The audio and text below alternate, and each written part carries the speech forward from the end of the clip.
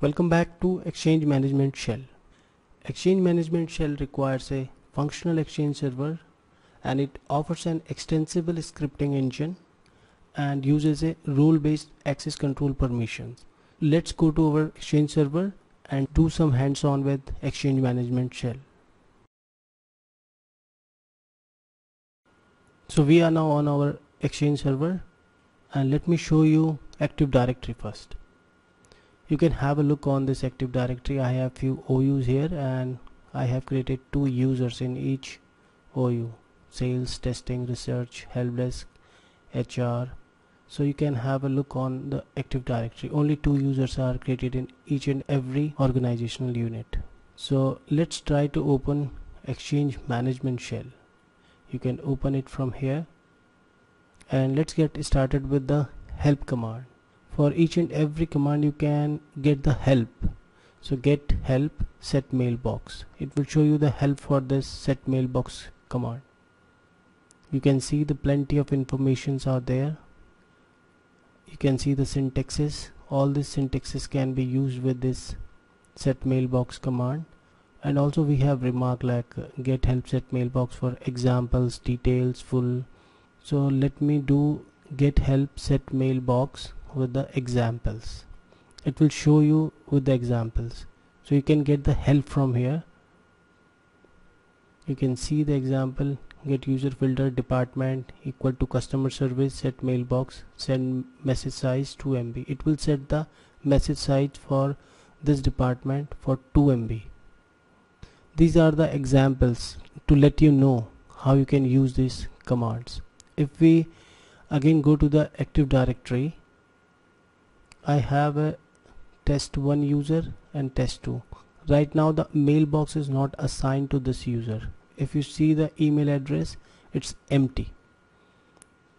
So let's try to assign a email to it. It's already a user inside our Active Directory.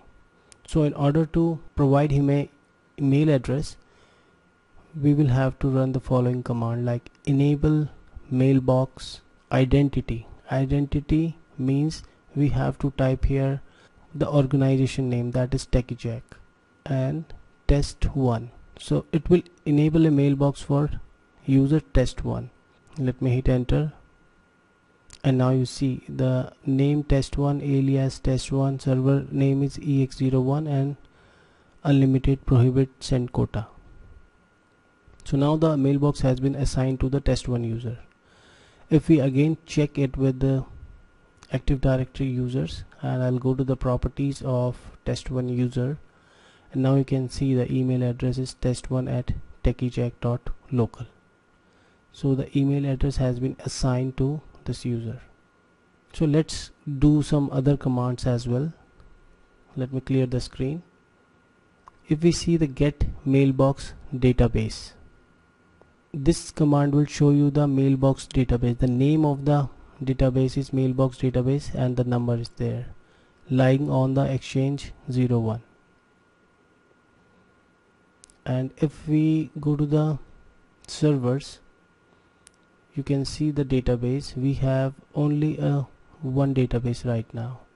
If you want to check the properties of the database, you can just click on that edit sign, and you will get the properties of database. Let me cancel it out.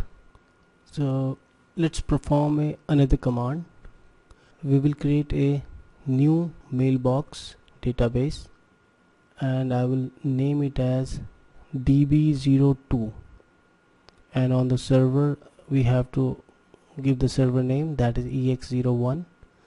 And now you can see the db02 has been created on server 1. Please restart the Microsoft Exchange Information Store service on server exchange 1 after adding a new mailbox database. So you have to restart this service after adding a new database. So if I refresh it, you can see that db02 has been created, and right now it is dismounted. So let's again go to our Exchange Management Shell. Now I'm running the another command, says get exchange server hyphen status, and we will do FL. It will show you the detailed view of your exchange server. we have already looked on this command previously. If I go to the recipients and the properties of test1 user, if I go and navigate to more option, here we can see the mailbox database. This test1 user mailbox is lying inside this mailbox database. So if we want to move this user to another database, that is db01, so I'll perform another command. To move the mailbox in another database, we have to type new move request identity.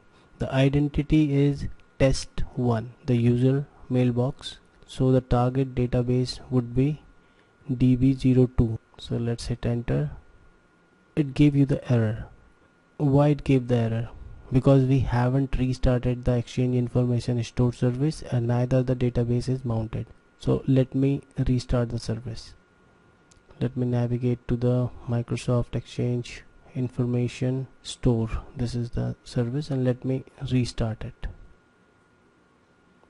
The service has been restarted. So now we have to mount the database as well. So let me mount it in a graphical way. Let's go to the server. Database is here. The database is not mounted. It's showing dismounted. So let me mount it. Click on mount. Show you the warning. Are you sure you want to mount? Yes, we are sure. So now the database has been mounted. Let's go to the management shell once again, and let's try to perform this command again. So new move request identity test user target database is db02. So let's hit enter.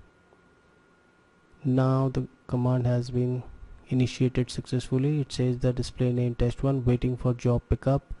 The size is 60.78 KB. So it's started moving the database from previous one to new one. So if I go to the recipient and the test1 user properties, earlier it was lying in a default database. Now you can see the database is db02. Let me cancel it out.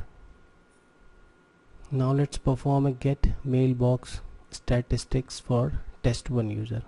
It will show you the statistics of test1 mailbox. Item count 29, storage limit status, last log on time. Let me try to create a new user, because if you already have a user on Active Directory, you can enable. But what if you don't have a user inside your Active Directory and you want to create a new user as well and assign a mailbox for that?